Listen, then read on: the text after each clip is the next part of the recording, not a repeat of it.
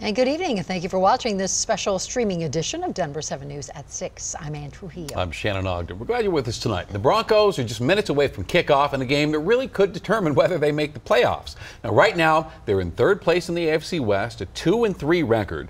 Now, if they beat the Chargers and get to 3-3, well, they're still in the mix for the playoffs and only one game behind the first place Kansas City Chiefs.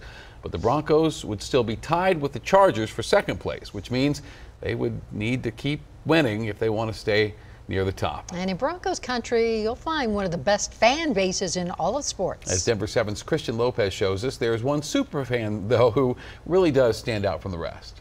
The Broncos have some of the best fans in the NFL. One woman we found who lives in this Windsor neighborhood is taking her love for the team to a whole new level. My oldest is Braxton. He just turned 11. He's named after Tyrone Braxton. His name's Marshall Vaughn, so he's named after Brandon Marshall and Vaughn Miller. And Miley, and her name is spelled Mileigh. So if you take away the first H, her name spells Mile High. I've always wanted people to know how much I love the Broncos. If you're at Danielle Pursley's house, you can clearly see that. And then I've got, the team photos. Random cups from the games, because why not? Why wouldn't you save those? We have a orange-blue Christmas tree that I don't take down. I just move upstairs in December. She's been a Broncos fan her entire life. Well, it was kind of inevitable, I've been collecting this stuff. My mom and dad started collecting this stuff for me.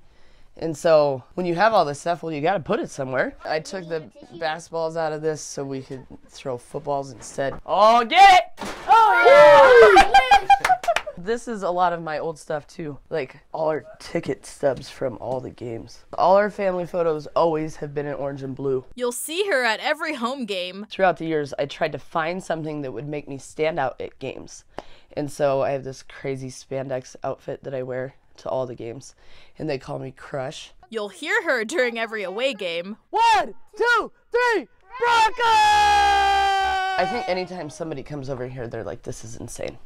This is awesome, but it's crazy. Reporting in Windsor. Yep, I'm kind of crazy. I'm Christian Lopez, Denver 7. And a reminder, our post-game show starts on Denver 7 the moment the game is over. And you can find ABC's primetime lineup over on our sister station tonight, Local 3, with Bachelor in Paradise at 7, followed by The Good Doctor.